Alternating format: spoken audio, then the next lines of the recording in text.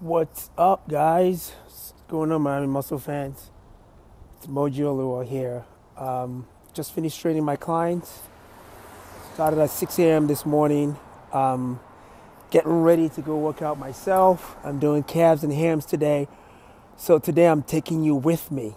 You guys always see me do videos and teach you guys how to do whatever you want to do with your workout and give you the technique and stuff. So today I'm taking you guys with me. I'm getting ready to go across the street right now into the gym to do my workout. So guys, come on with me. Let's go do this. All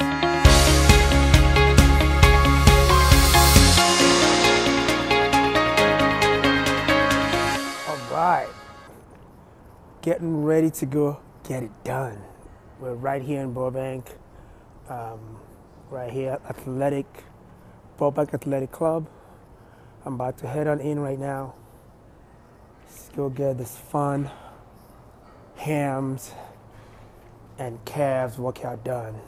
Come on with me, fellas. It's gonna be a fun day. Here we go. Walking right in, beautiful gym. What's up, man?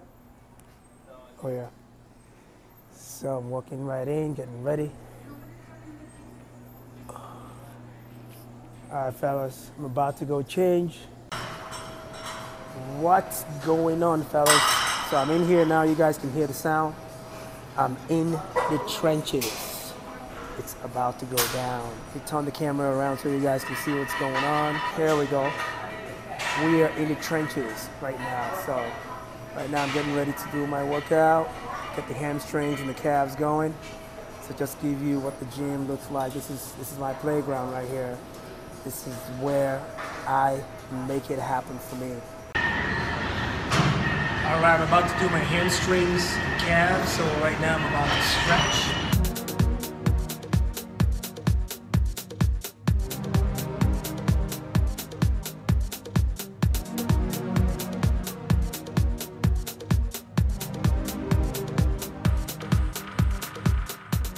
Now the stretching is over. That's about to hit.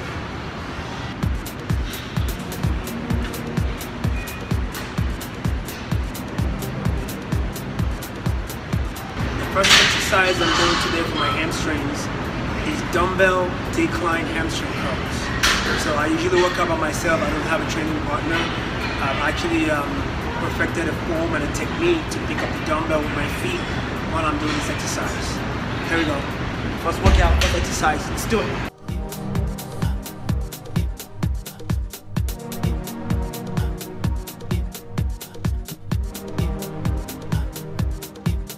You guys see the set that I just did right now. So it's all about control. You want to control the weight on your way down, and when you get to the top, you want to squeeze your hamstrings at the top. I love this exercise because you're going to use your hamstrings a lot more because you have to control the dumbbell first. And then once you control and stabilize the dumbbell, then you have to go to use your hamstrings a lot more, moving the dumbbell from the bottom to the top. So I just did a warm-up. I'm going to do some more warm-ups, and then I'll go up on the high.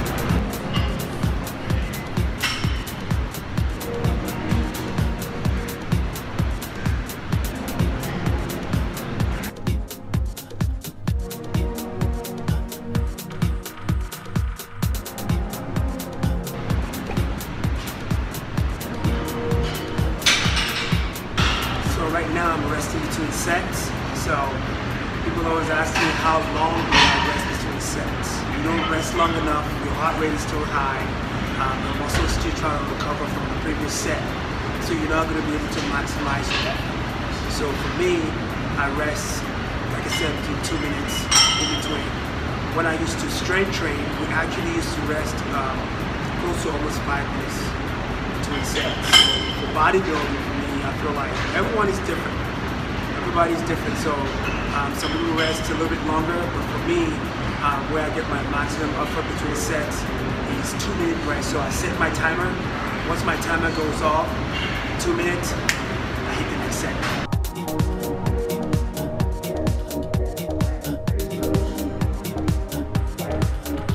Okay, now I'm doing stiff-legged hamstring. It's called a stiff-legged deadlift for hamstrings and glutes. This exercise is really good for hamstring stretch, hamstring split, and also to help you activate your glutes, which is your glutes connecting into your hamstring from the top. So here we go.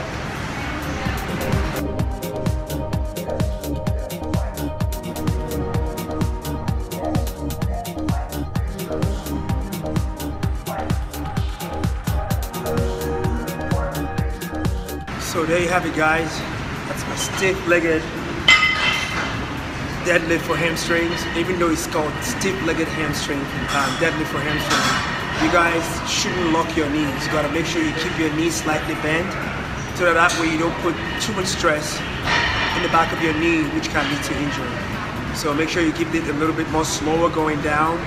Push your glutes and hamstrings to the opposite direction. Don't lift your body up, like I said in my previous videos, on stiff like that deadlift.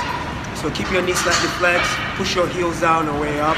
That's what's gonna bring you up a little bit more. So right now I'm doing calves using the split machine. I like doing this calf exercise because what I try to do is keep myself in a certain angle. You know, when you do your traditional standing calf raises, you're straight up vertical.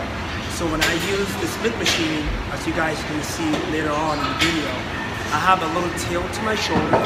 So that little tilt leaning forward actually already activated my calves because of this position. And then I push almost in the angle. So this angle, every time I do this exercise, always get my calves burning crazy. So you guys give it a try and you're not gonna regret it.